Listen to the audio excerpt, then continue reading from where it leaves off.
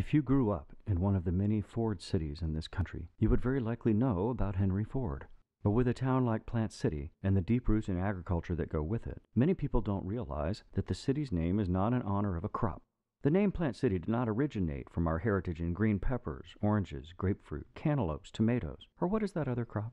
Oh, strawberries, of course. But rather our name honors a very important man. Who is the man behind the name?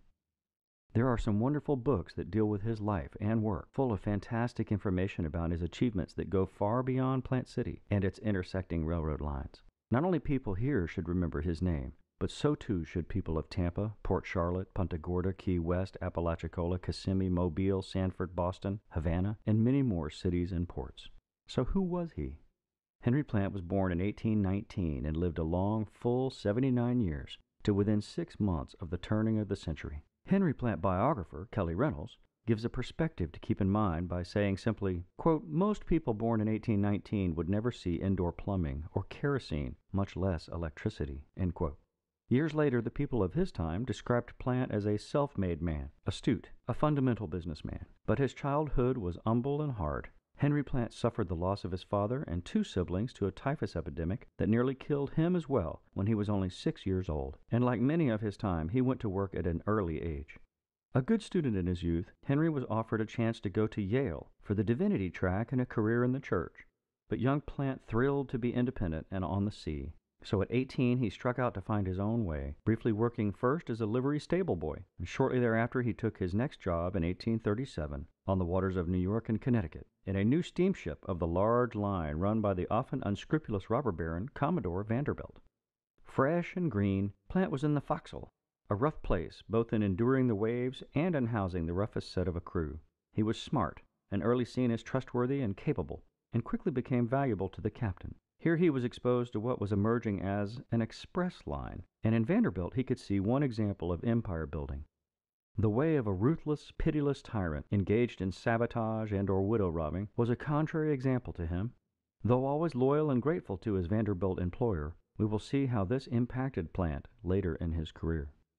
Young Henry Plant loved the people and the adventure of the water, but he also had grown to love a Miss Ellen Blackstone, whom he married 5 years later in 1843. She was a daughter of a wealthy legislator of note and prominence, and Henry took a position with Adams Express Company, now on the land side, more suited to the family man he promised to be. The Adams Company was a growing and soon-to-be dominant leader in what was the express business, and Henry quickly rose there in success and prominence. He and Ellen had their first child, who died unexpectedly at age 1½ and then in 1851, Morton, Henry Plant's sole heir, was born. So what was the express business anyway? It was the transportation and handling of messages, money, mail, packages, and people from place to place. Back then it was very complex, involving multiple modes and multiple business contacts to accomplish, from messenger boys on foot to steamships full of cargo to railroad trains crossing state lines. Express shipments were increasingly carried by the power of steam. We take it for granted now with UPS, FedEx, telephones, and the internet, but keep in mind that Morse code and the telegraph were less than 5 years old at that time. Even 61 years later, when Henry Plant died in 1899, New York was still only 10 stories high or less. By his early 30s, after 10 years, Henry Plant had worked to be prominent and trusted in the express business. But sadly, his wife Ellen was failing in health with tuberculosis. Slowly, it sapped her strength so much that Henry took time off in the winter of 1853 to bring her south all the way to Jacksonville, Florida, to provide some rest from the harsh winter. He literally went from Wall Street to a savage backwoods river swamp. Jacksonville weren't no big town at that time, and neither was Tampa. At that time, Tampa boasted barely 500 souls, no railroad service, and no transportation inland save for horse and buggy in what had recently been, at times, hostile Indian territory. Despite its primitive state, the trip to Florida filled Plant with dreams and ideas. The Plants returned north during the next year, but Henry wanted to relocate to the south for Ellen's sake, and the family moved to Augusta, Georgia permanently to head up Adams Express growing concerns in that region. During this time, Augusta would leap forward with crisscrossing railroad lines and become the second largest city in Georgia.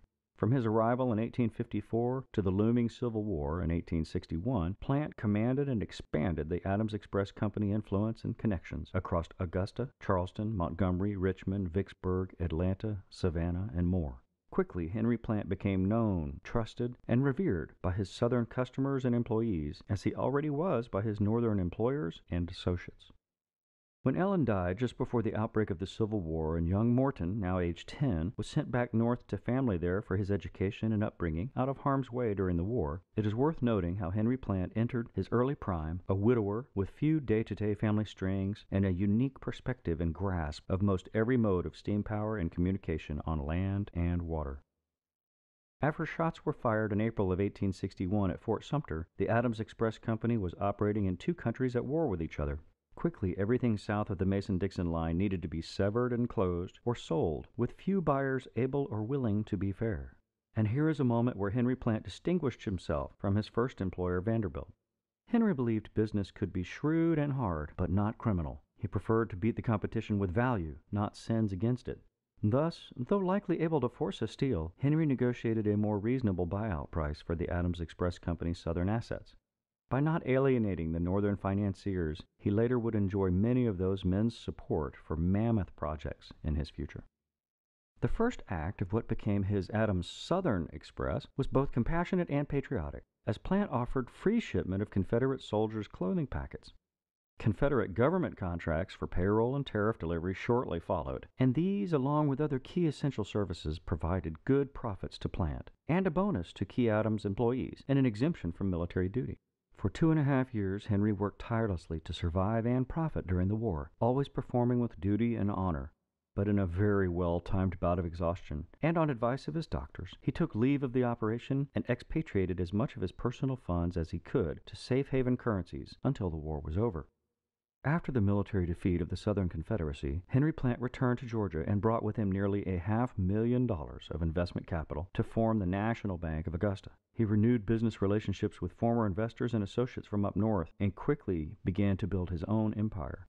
He preferred to begin mainly in Georgia, as Florida, due to its inability to issue new land grants, was still in a worse railroad hell than most of the South. Florida had experienced a previous and ugly bond failure dating back to 1855, with much failed politics regarding railroads in the state. Thus, Florida was not as ripe for Plant's express business expansion as Georgia, at least not yet. It is important to note here Henry Plant's friend from the pre-war Adams Express days in the North.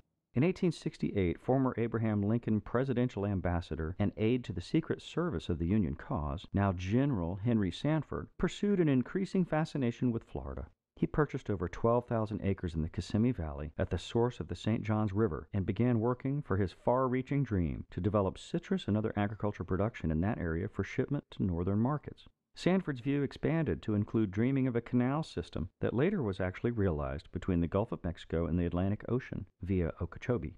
Much of Sanford's achievements and dreaming was only south of Plant's expanding efforts by a few hundred miles. They were good friends and associates through the Adams Express Company since before the war, and it became inevitable that the two were bound to work together in the South.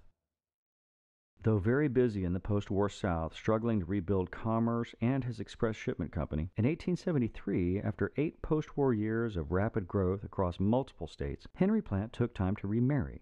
He knew Miss Margaret Lohman from her many years of service in being the housekeeper and caregiver to young Morton back home up north since the outbreak of the war and the death of Ellen. Always disciplined and proper, Henry did not engage a romance with Margaret until after Morton attained the age of 21, and the resulting marriage was not a liability to his past or future.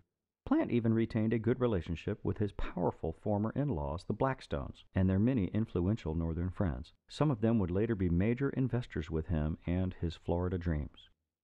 At the time of his second marriage, the South was still largely in ruins, and a nationwide depression had stymied many attempts to rebuild.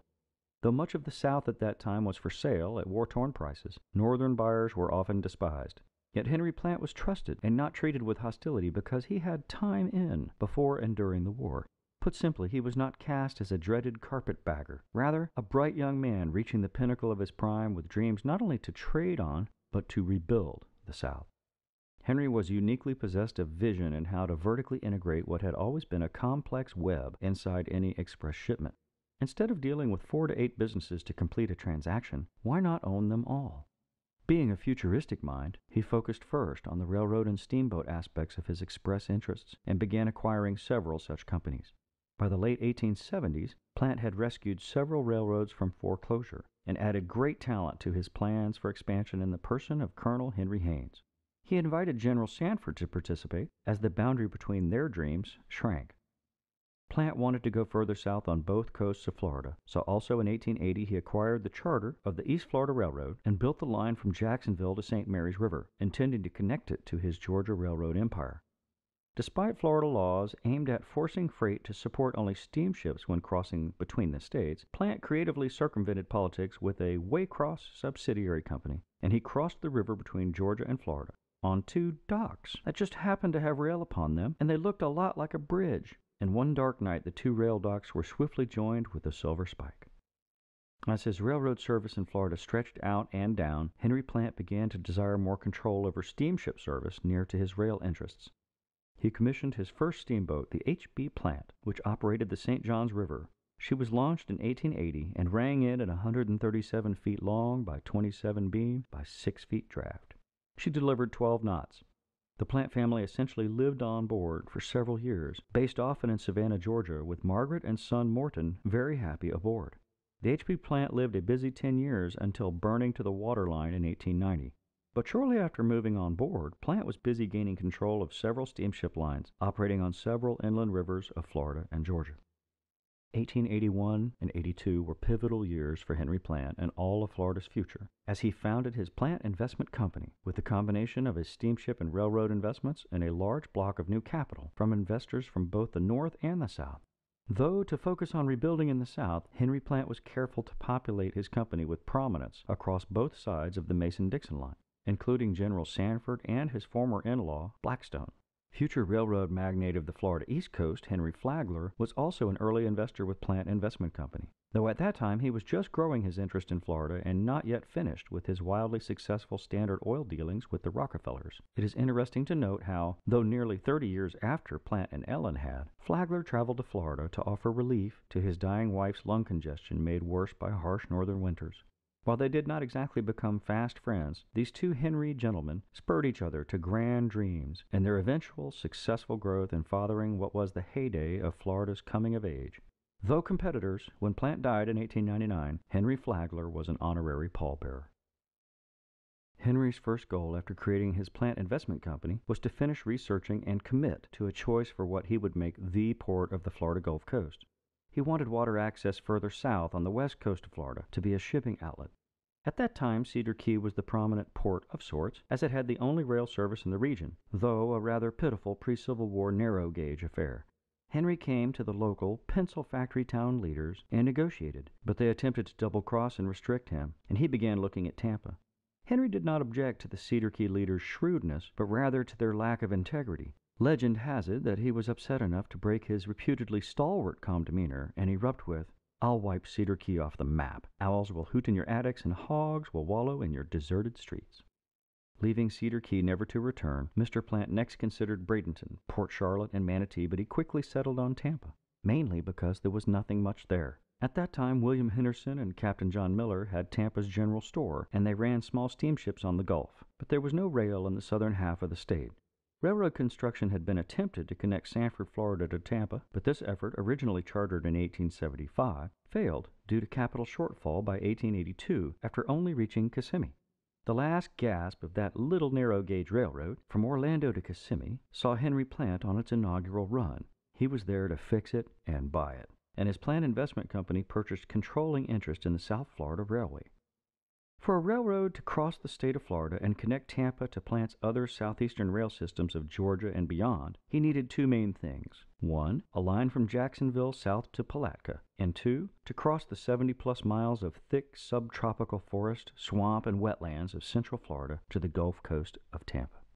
In 1883, Plant reached out to the Jacksonville, Tampa, and Key West Railroad and started them from Jacksonville towards Palatka. Their state charter allowing service to Tampa was set to expire in January 1884, but carried a large bonus of incentive land per mile, larger than the South Florida Railway charter bonus. One charter offered 3,840 acres per mile, but the Jacksonville, Tampa, and Key West charter, ticking away rapidly, gave 10,000 acres per mile. This only left 7 months in which to complete the connection for the bonus acreage. No one except those who knew him, believed it could be done, especially during Florida's rainy season.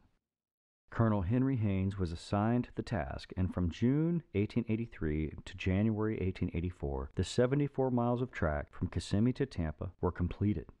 Plant used every steamship resource, including his HB plant, to aid Haynes in achieving this success. It took thousands of laborers, many of whom perished from disease and harsh conditions. The work ran from both ends, with resources, materials, and labor pouring in from Tampa and down the St. Johns River. And since trains of that era required water cooling stops every 25 miles, several towns along this route literally sprang up, and they were named in honor of the near miracle of rapid progress. Haines City, honoring Colonel Haynes, is one such town, and Plant City, honoring Henry Plant, is another.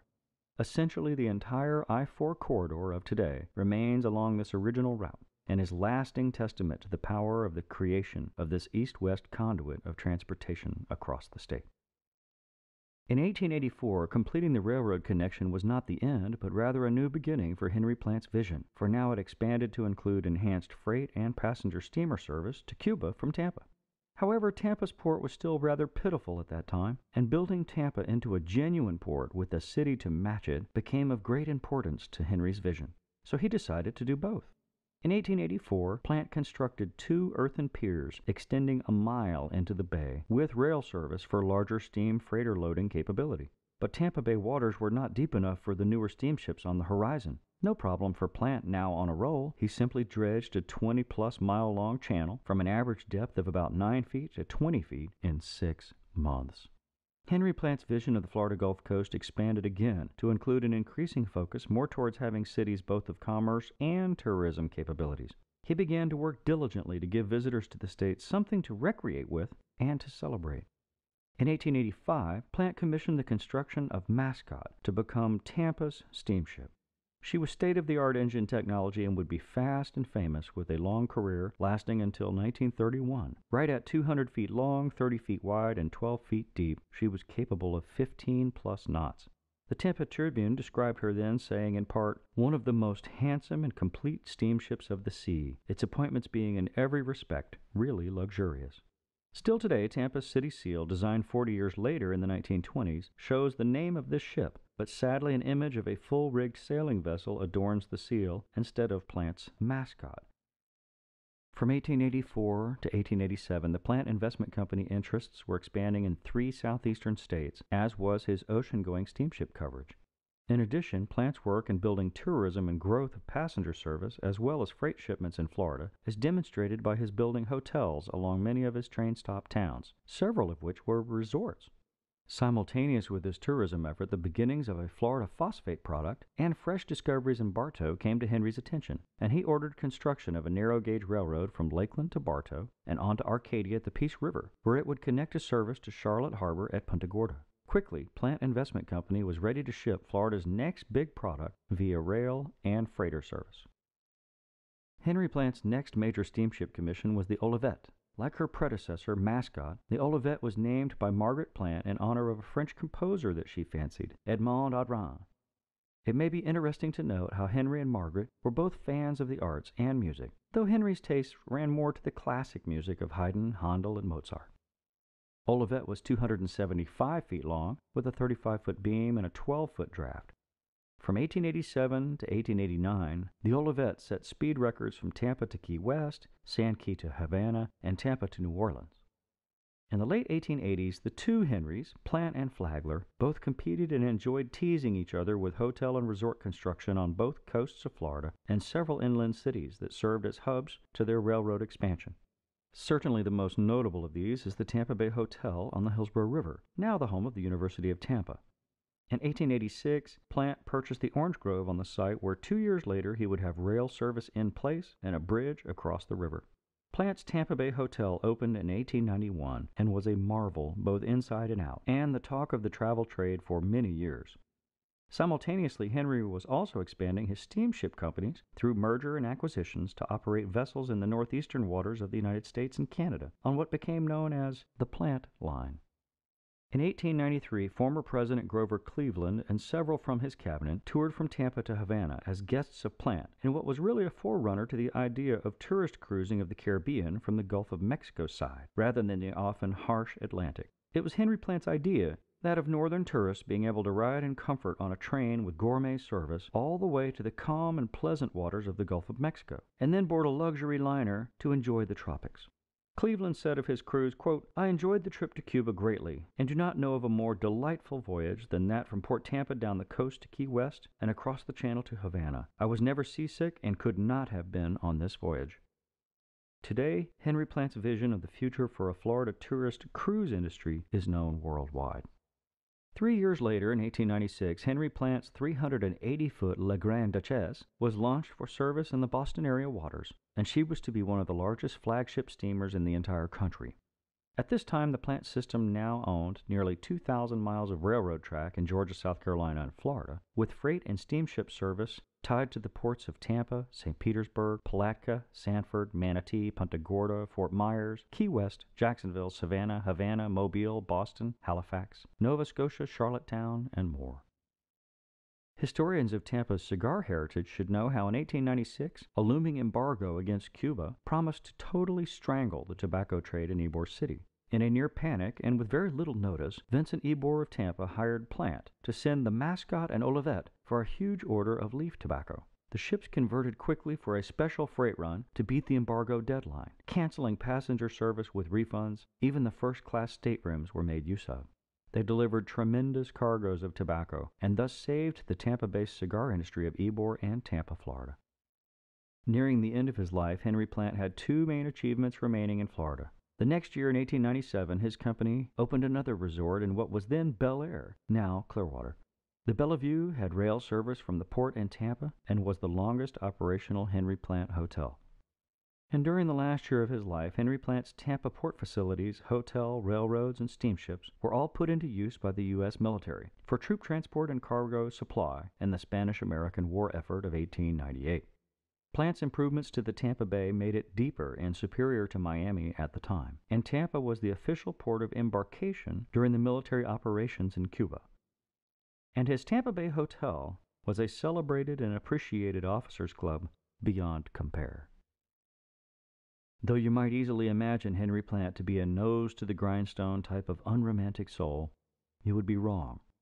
He was a faithful husband, a dutiful father, an avid fisherman, and a fan of music and the arts. And though he was a lover of man and machine and progress, he was clearly a gentleman who valued people and relationships greatly. Henry Plant was genuinely mourned by all who knew him when he died in 1899, and it is somewhat telling of the man who as a boy dreamed of going to sea that one of Henry Plant's last dreams was his commissioning a riverboat steamer to replace the former fire victim that over 20 years prior he and his wife and son had enjoyed living aboard for 10 years from 1880 to 1890. He romantically commissioned her, but sadly did not see the H.B. Plant II launched, for she was first splashed 4 months after his death.